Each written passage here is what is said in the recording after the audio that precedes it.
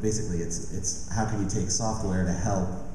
make people feel like a local wherever they are. And so a lot of the things that have driven what we did back with Dodgeball, and we continue to do them now, is what we call internally fantasy use cases. And so we'll just write out a problem that we have where it's like, if I go to Paris, I should be able to see all the things that my friends did when they were in Paris. And how do we, later on we'll figure out what kind of product do we need to design to solve that problem, but that's what you want when you go to a place you've never been. And so some of the, like now over the years, as we've gotten all the check-in data we have and the tip data and what people are doing, we're able to take all that stuff and